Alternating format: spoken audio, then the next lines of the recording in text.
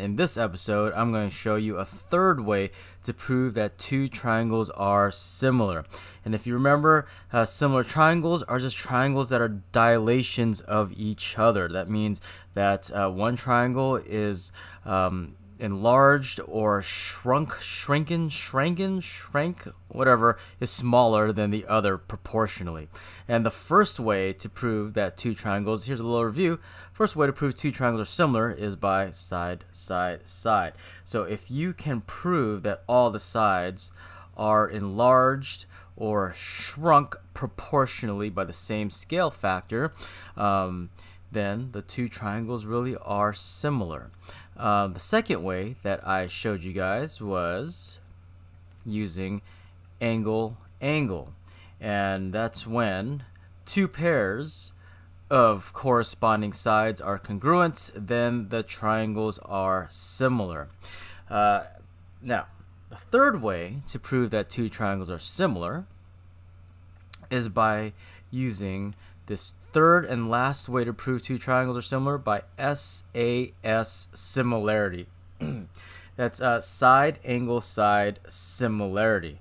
Now let me show you what that means. So I'm going to take this triangle right here and I am going to copy it so that we have another one, and I'm going to enlarge that copy, which means I'm going to, I really didn't make a copy of it, I'm going to copy it and paste it. So there we have two of the original triangle and place it right on top of it, and then I'm going to enlarge it. I'm going to dilate it so every side is proportionally larger, stretched out.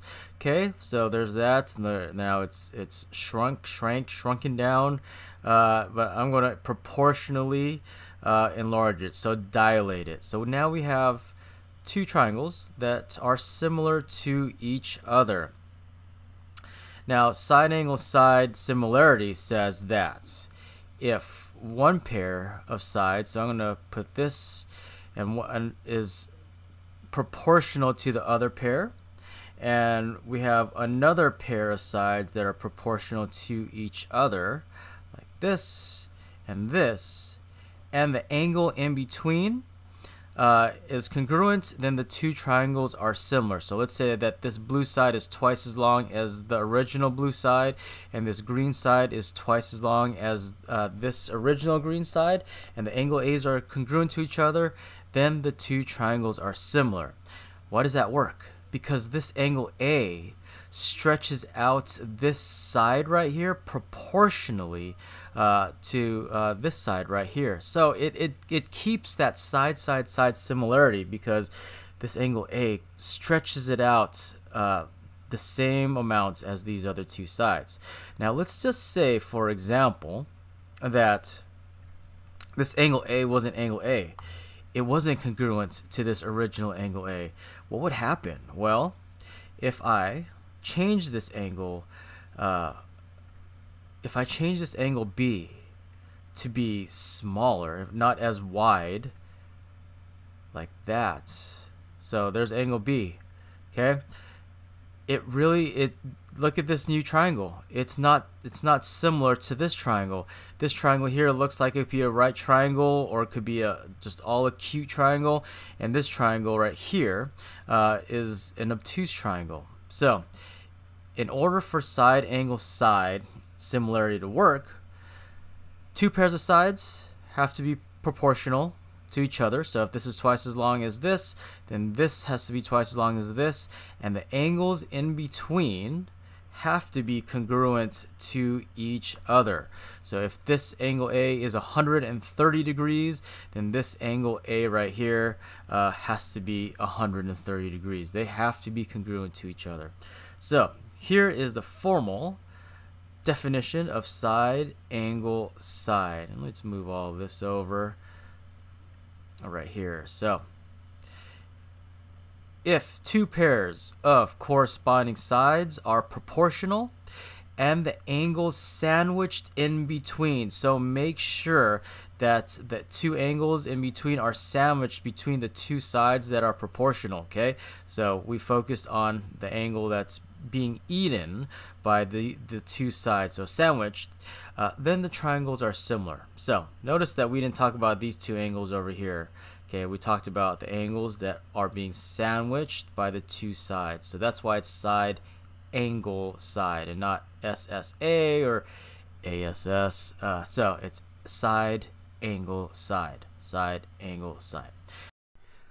All right, so let's use our newfound knowledge to prove whether these two triangles are similar. So let's grab a pen and let's see. What do they give us? Well, they give us two pairs of sides, but we don't have a third pair of sides, so we can't really use side, side, side similarity. We can use, it looks like we have a pair of angles we could talk about, but remember we need two pairs of angles to use angle-angle similarity. But it looks like we could use side angle side similarity. So let's see what we've got. Let's compare 11, or with this 110 with 11. Okay, these two are the shorter of the two sides, and BK and BC. Here's BC and here's BK. They're in the same position as the names that they're given. And let's see, how many times does 11 go into 110? And I think I could do that in my head, but let's just make sure. Yeah, 10. Okay.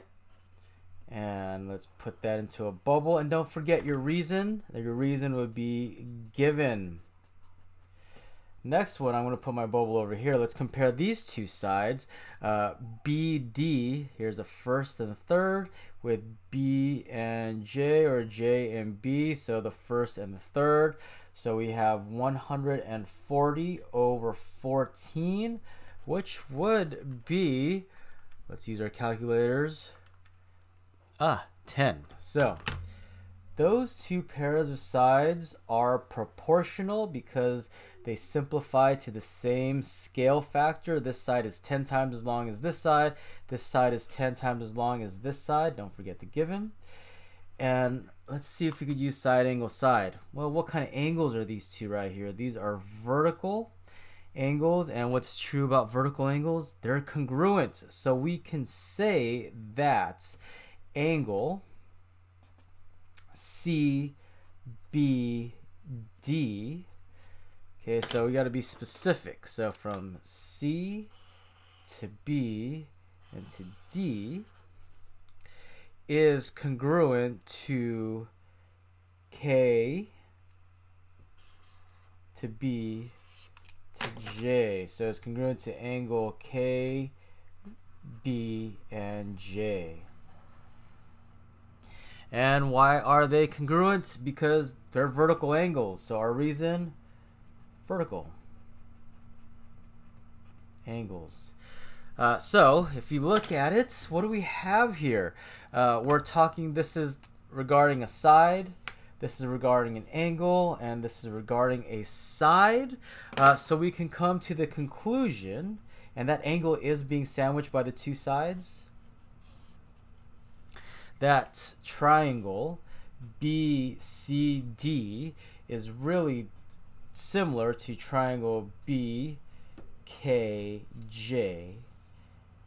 And for what reason? The one reason that we just learned about, side, side, side similarity. There we go. There's our first flowchart using, oh, hey, look at that. Totally messed that up. Side, angle, side similarity. Not side, side, side. It even has, yeah, anyways, yeah. So side, angle, side similarity.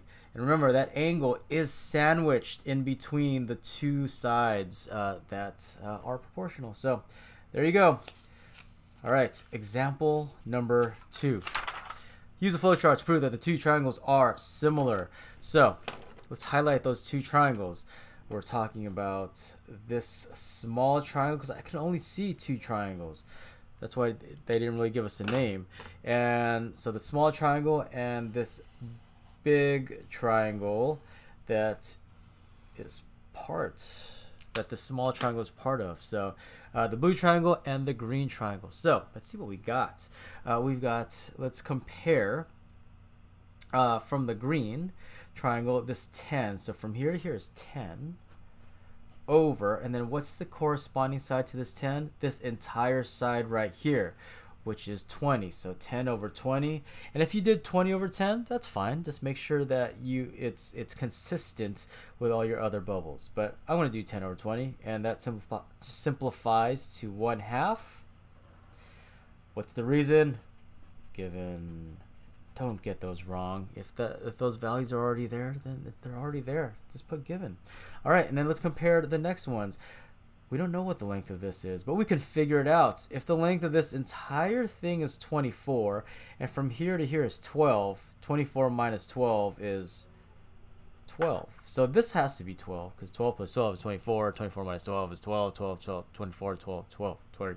Anyway, yeah, so 12 over 24, which does simplify to 1/2. They gave us that information. We had to do some math, but yeah, we're gonna put given. Okay. All right, next one. Now, yeah, we don't have the side lengths for here, for these two sides, so we can't use side similarity. But what do these two triangles have in common? Well, this is triangle STJ. This is triangle KLJ. STJ, KLJ. So both triangles have angle J in common. So this triangle has angle J, and this triangle has angle J. And look at that. This J is being sandwiched by the sides. So we can say that in this one, we can just say angle J is congruent to angle J. We don't have to be specific because there really is only one angle J. And in the previous episode, I showed you the reason for this. Please don't say vertical, because these aren't vertical angles. They don't make an X.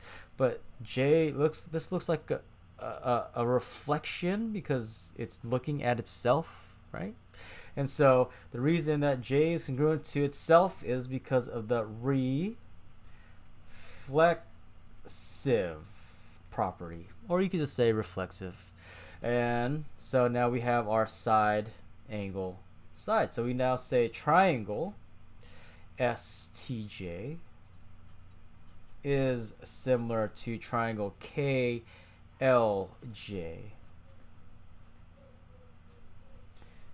Put that circle, and the reason is side angle side similarity. Hey, don't forget the arrows.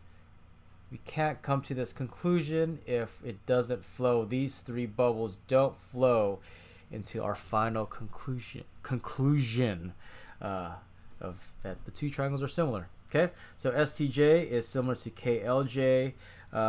You could change the order. Just make sure the order is corresponding to the other order. So you could have said LKJ, TSJ. But yeah, important part is you got these three, side angle side similarity. All right, and then the last example. Use a flowchart to prove that the two triangles are similar. TUV, TBC. Okay, so let's compare. Let's start with this triangle. 14 is the shorter of the two sides, right? And 14, the UT or TU is going to be compared to TB. TB is over 7, which is the shorter of the two sides that they give us, which is 2. Given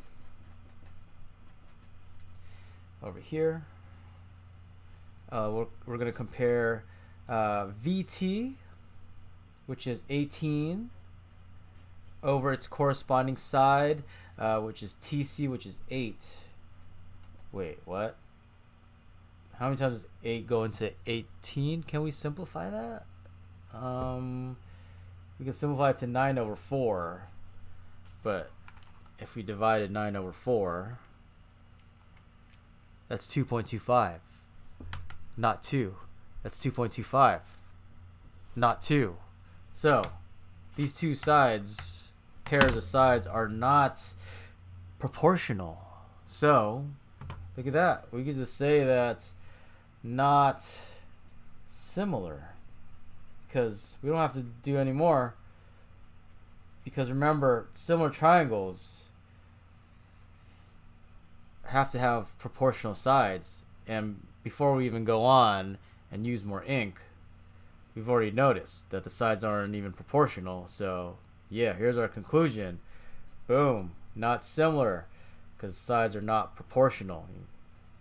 All right, so that's it. Okay, so that's side angle side. Like, you could have talked about these two vertical angles, but we don't have to because the sides aren't proportional. All right, so just remember, side angle side is our third tool to prove two triangles are similar, along with side side side similarity and angle angle similarity. Just for SAS, just remember the angle has to be sandwiched between the two sides that are proportional. All right, that's how you use side angle side similarity. Have a great day.